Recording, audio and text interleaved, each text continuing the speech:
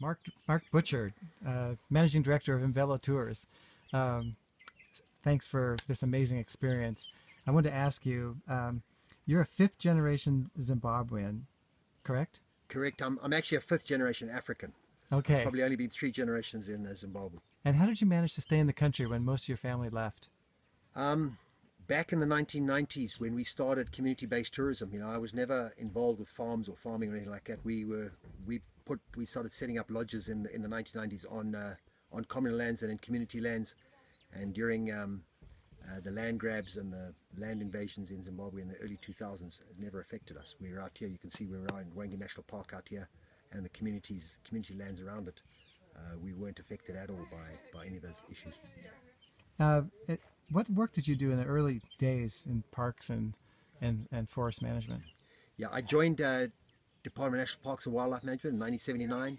I did 5 or 6 years with them when I went off to get a university degree in zoology and botany. When I came back from that, then I joined the Forestry Commission in Zimbabwe as a wildlife officer, and then I rose up to be the provincial. I was advanced up to be the provincial wildlife officer in charge of wildlife in all the forest areas, mostly around the periphery of Wangi National Park. And you were involved in the rhino wars? Yeah, Or, back in the 1980s, Zimbabwe fought its rhino wars then. South Africa's going through them now, but we had huge issues with international poaching back then. and I just going out with you has been amazing on walking safaris. I feel like you're sort of a Jedi of the bush. You know what I mean? How did you develop it's like you have the force of nature with you, and then just the confidence going out with you. How'd that come about? It's hard to say, Kurt. A lot of this is I live here. This is my backyard. I've been here for 30 years. When I was a small kid, this is what I did: walked around the woods here and spoke to a lot of the old Ndebele people here. They taught me a lot of things. Later on, I started speaking to scientists. They taught me more things. This is where I feel at home. It's my home. That's great. Um, why did you build Camelthorne outside the park? Camelthorne, always I wanted to build a lodge on the periphery of Wangi National Park on community land.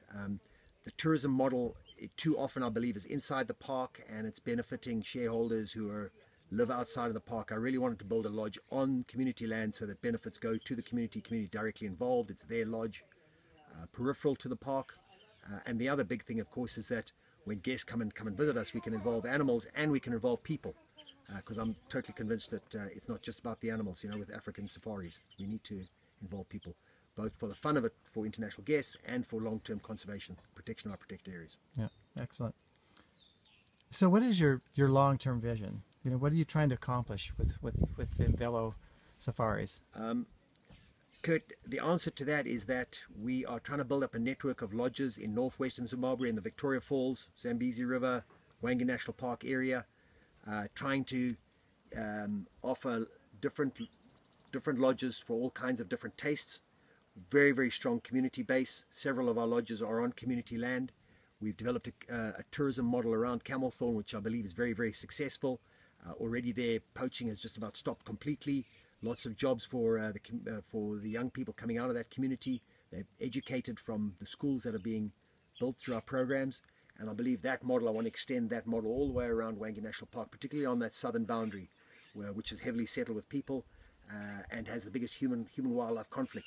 And probably in time, when we spoke about our rhino war earlier, one day we're going to have to fight our elephant war here. The issues that East Africa has with ivory poaching now are coming to us, and we need to have our communities involved with protection of our park. Otherwise, we're going to have huge problems with protecting our elephant in the future.